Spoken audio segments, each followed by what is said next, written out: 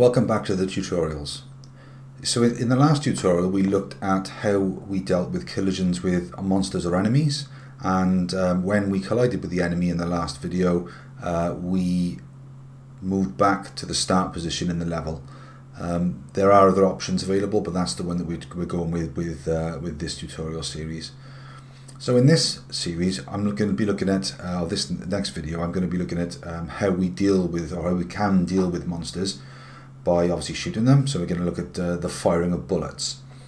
In the next video we will look at what happens when the bullet collides with various different objects and how to deal with those. But just for the purpose of this video we're going to break this down into a number of steps, and it's going to be solely looking at firing a bullet from the player object.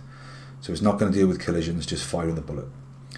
So the first thing that I wanted to go through with you is creating the sprite for the bullet, because we're going to be resizing the canvas. So I'm just going to right click on my sprites, assets, title, and I'm going to create a sprite. There we go. Now when we create a sprite, it defaults to a size of 64 pixels by 64 pixels. That's going to be way too big because the bullet would be the same size as the player. We don't want that. So I'm going to resize the canvas first. So I'm going to click the resize, and here I'm going to resize the canvas. I'm not going to scale the image, I'm going to resize the canvas. And I'm going to use something like 8 by 8. Let's try that. 8 by 8, and I'm going to apply it. If I click this button here, it's center fits, and I'm going to change the origin up the top here. Okay, we don't want it there, we want it in middle center. So I'm just going to click middle center. Oh, that's the wrong way, sorry. Middle center there, and you can see it moves the origin to the center of the sprite. So what I'm going to do now is to edit the image, and I'm just going to fill it with a white fill. If you wanted to use a different color bullet, that's absolutely fine. And I'm just going to click the fill button there, close that down, and my sprite is created. Okay. I'm now going to create an object for my bullet which wears that sprite. The one thing I haven't done here is rename the sprite, so I'm just going to go SPR underscore bullet. Okay, and then I'm going to press enter, and now it's named, and I can close that down. I'm now going to create a new object that's going to wear that that sprite. So I'm going to create an object. I'm going to call it OBJ underscore bullet. Press enter, and I'm going to allocate the sprite to my object. So there's my bullet sprite. So I'm going to leave this open because I'm going to be using this this object in a second. Now in game, I'm going to be firing a bullet when a key is pressed. So I'm going to use the spacebar for my key press. So in my player object, I need an event for what happens when I press a spacebar. So I'm going to open up my player object. Okay, now I've got two different objects on the screen here now. So let's have a look at these events. So I'm going to add an event. You can see that I've got two different ones here: key down, key pressed, and key up. Key down is what we used when we did the movement. So as long as I keep the key down, it will keep performing the action that's in the event. Now I don't want that, because if I do that, if I keep the spacebar pressed down, it's going to produce loads and loads of bullets, and I don't want that. I want it to produce one bullet when I press the spacebar. Okay, key up checks for when you release the key, and key pressed checks when you've pressed the key and released it. So we're going to use key pressed. Okay, and I'm going to use the spacebar for my bullet. Okay, so this is what's going to produce my bullet. So firing a bullet. Okay, so don't forget, always try and use comments where you can to help to identify what your code is doing. It's going to really help you when you come to debug, or when you come to explain what you've done in your program. So we're going to use a pre-built function, an inbuilt function, to do this, and what it's going to do, it's going to create an instance on the current layer. So if I open up my rooms, just to explain what I mean by that. Okay, and open up room 1. Okay, you can see that we have layers, and we have we're currently on the instances layer. This is what this layer is called, instances. Okay, so when I create any instance in my game, it will appear on this instances layer, unless I tell it otherwise. So everything that appears in game is an instance. So every single one of these tiles is an instance. My monster is an instance. My player object is an instance, and each bullet I fire will be an instance. That's why it's called instance create layer. So let me just close my room down so I get rid of that on the side. So if I start typing this in, and I'll explain it as I go. Instance underscore, so I'm clicking the thing, instance underscore create underscore layer. Okay, layer, and I open a bracket, and now at the bottom of the screen it's showing me, or it's asking me to type in a couple of parameters. So I'm looking down at the bottom here. Okay, so instance create layer, so create an instance, so that's the instance create on a layer that I specify. That's what that means. So it's going to ask me firstly, where do I want to create the instance? Well, I want to create the instance at the current X and Y position of my player. Okay, so and that's going to be at the point of origin, so it's going to produce it in the center. So I'm going to just type in X because I wanted to produce the bullet in on the X point of my player object, comma, Y because I want to produce the instance in the same Y position, so it's going to produce it in the same place, comma, the layer ID. Okay, that is important that you put that in speech marks. And remember I said that the layer name was instances. If I open up the room just to show you again, the layer name is instances. This is the layer name. So that's what I'm going to type into my line of code here. Instances, comma, and what object do I want to create? Well, I want to create the bullet object. So I need to type in the object name. So there's the object name there. So it's obj underscore bullet. Okay, I'm going to close the bracket, and don't forget it's important that you close the statement off with a semicolon. So I'm going to go instances create, so I'm going to create an instance on the layer in the position X and Y. So don't forget the current position of X and Y, if I did it now, would be here. Okay, so that's where my X and Y. On the layer called instances, which matches the name that's on here. So if I'd rename that layer to game, okay, then in those speech marks I would have typed in game, but I'm not going to rename my my instances layer, comma, and then the name of the object that we want to create, obj underscore bullet. So if I typed in obj underscore monster, when I press the space bar, it would create a monster in that place rather than the bullet.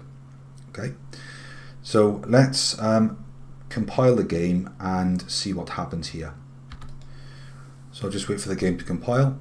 Okay, so I'm in game. So when I press the space bar, it produces a bullet. Okay, however, the bullet is not doing anything because we haven't set the bullet speed. So we've created the instance of the bullet in the layer, but we haven't given it any speed. So let's rectify that straight away. So when we create the bullet, we want it to have a speed. So this is where we need to come back down into your bullet object, and we're going to add an event, and we're going to add a create event. So I'm going to add a comment to the start of my code to show or to identify what this piece of code is going to do. So this is bullet speed. Oh no, I'll call it creating the bullet. Bullet speed. Okay, so I'm just going to type in speed because that's the an inbuilt variable, equals, I don't know, let's make a number up, try 5. Let's see how we go with 5 with a semicolon on the end of the line of code. So let's run that and see what happens now. So let's compile that.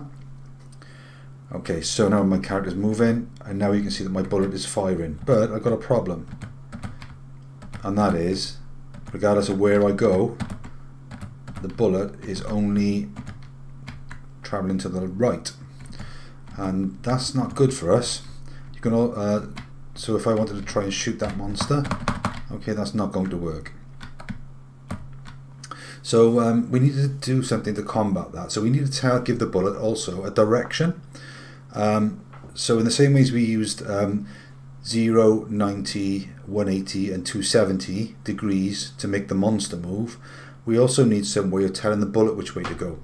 And what we want to do is to fire the bullet wherever the character was moving last. So if, for example, the character is moving to the right and I click the spacebar, I wanted to fire to the right. If the character was moving left and I click the spacebar, I wanted to shoot left.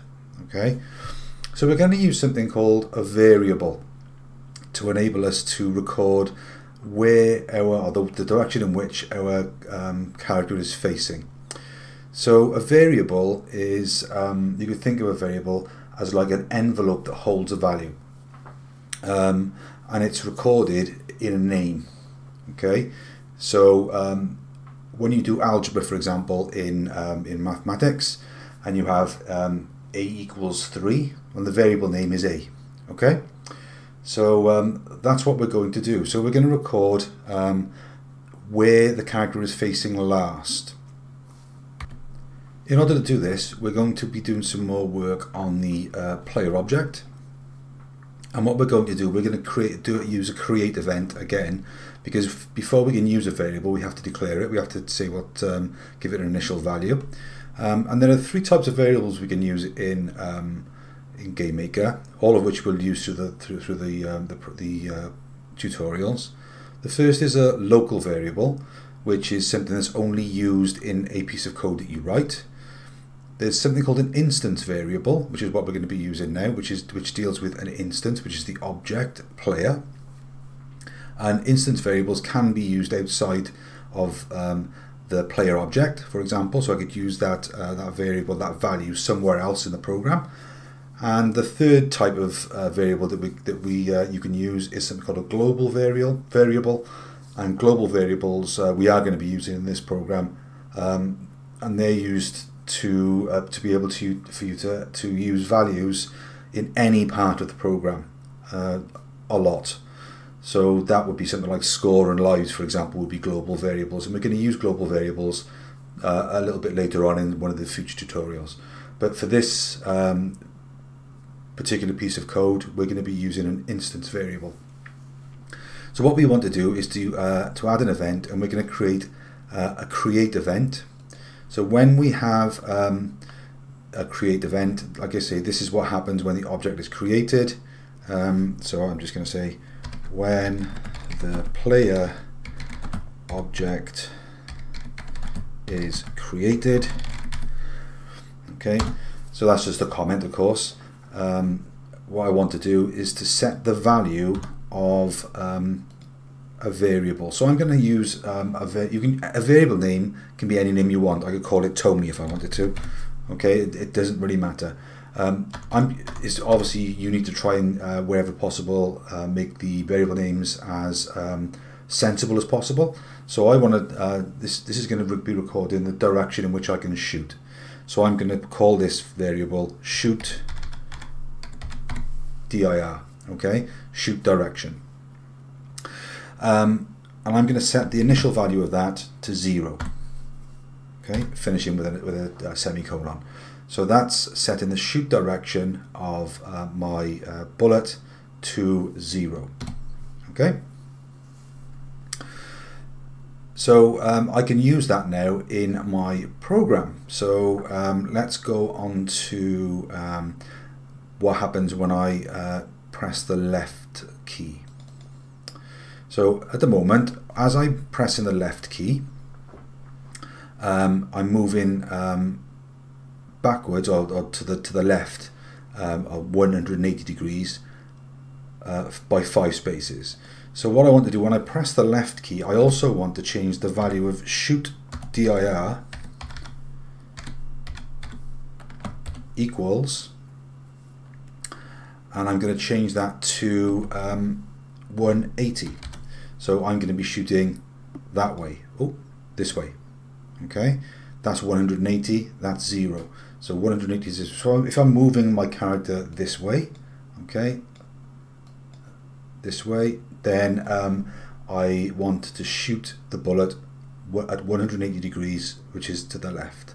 Okay, so let's go back to my workspace, and I'm going to finish with a semicolon, and I'm then going to go on to my key down right, and if I'm moving right, I want to shoot dir equals 0. So I want to set the shoot direction to 0. Okay, let me just go back to that left. Right. There's an exclamation mark there, and that means that what I've typed in there doesn't match a variable. So if I go back to my create event, and this is interesting because this is something you're going to have to look for, shoot dir, you can see I spelled it S-H-O-O-T-D-I-R. When I've done my left, I've missed out the T, so it's telling me with this exclamation mark that I've made a mistake. So if I type in the T there, okay, that exclamation mark now disappears. So it's important you keep your eye almost going on with the coding windows, because that would have caused an error. So the last thing I need to do to get this bullet to fire properly is to go into the create object of my bullet.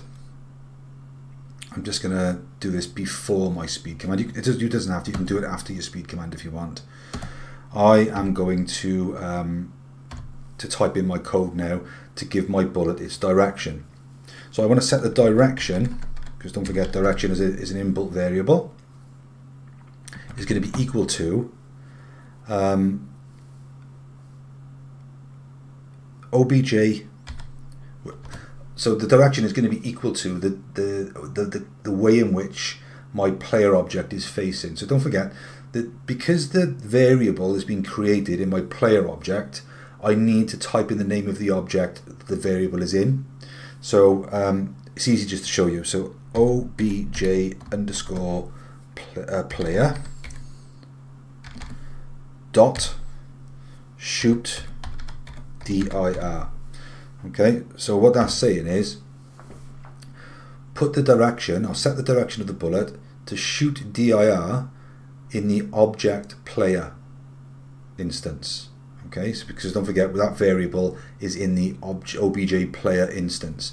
So what we're doing is referencing this variable in this object. Okay, so as I said, referencing this variable shoot dir, which appears here, okay, in the player object, obj player. Okay, that's where you're setting the direction to the variable shoot directory shoot dir, which appears in the obj player object. Okay, so let's play it and see what happens now. So I'm moving to the left. Okay, it's shooting to the left. I move to the right, and it's shooting to the right. Okay, so I've now got a working game, or a working bullet firing system, where it's firing bullets in the right direction. Okay, you could increase the speed of the bullet if you wanted to. We have got some problems in the fact that the bullet goes through the wall, and it also goes straight through the ghost. So we're going to be dealing with the bullets and collisions in the next video. If you did want to increase the speed of the bullet, it's quite straightforward. All we need to do is to go back into this obj bullet and the create event for the bullet, and if I set that to 10, for example, and then rerun the game, because that might be one of the criticisms of your game when you're testing it. Okay, so if I shoot now, you can see that the bullet is firing much quicker than it was in the previous one. As a matter of fact, I think it's better, so I'll probably leave this at 10. Okay, so in the next video, or in the next tutorial, we're going to be looking at dealing with what happens when the bullet collides with objects. So what happens when it collides with the walls, and what happens when it collides with the monsters or ghosts. Okay, so I'll see you in the next tutorial.